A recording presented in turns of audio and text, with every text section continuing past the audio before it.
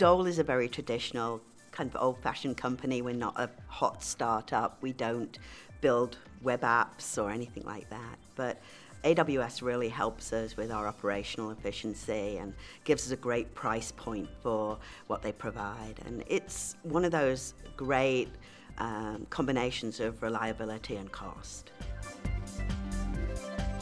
I'm Joanna Dyer. I'm the Director of IT Solutions for the Dole Food Company. Dole is really well known for bananas and pineapples, but we do a lot more than that. We do bagged salads and lots of berries and fresh fruit, frozen fruit, etc. We distribute in 90 countries and we've got about 36,000 employees. When we were looking, we definitely did a price comparison between on-premise, traditional hosting and cloud providers. And obviously the cloud came out as way cheaper. We didn't have to actually go and buy capital purchases for the hardware. And then I actually stood up a comparison of all of the then cloud providers and just did a cost comparison on them, and AWS was by far the cheapest. We're probably one of the really early adopters, and we actually did a proof of concept by lifting and shifting one of our applications into it.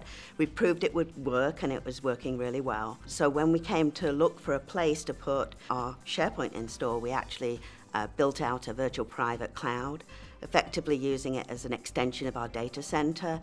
We connect to it via VPN and essentially treat it as just an extension of our data center. We run SharePoint globally out of there.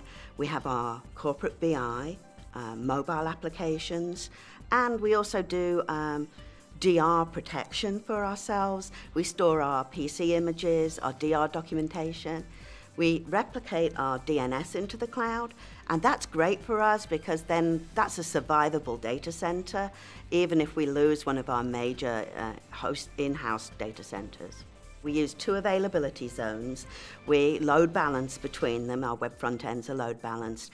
And I have an active passive mirroring of SQL to contain the data from SharePoint. We run a DMZ out of the environment so we can be open to external users.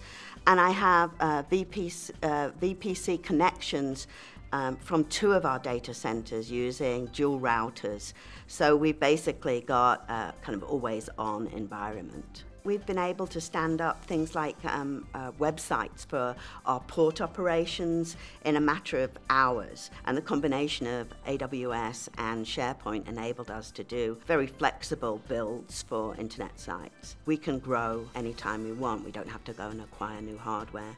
We had great success with the initial cost savings. We didn't have to put any capital in. It saved us at least $350,000. I'm a great champion of the cloud. We basically have taken AWS and really adopted it in a huge way. I think it's going to get bigger and bigger and bigger for us over time. They're so responsive to our needs. They really listen to the customer and are very quick to give us what we need to do our jobs better.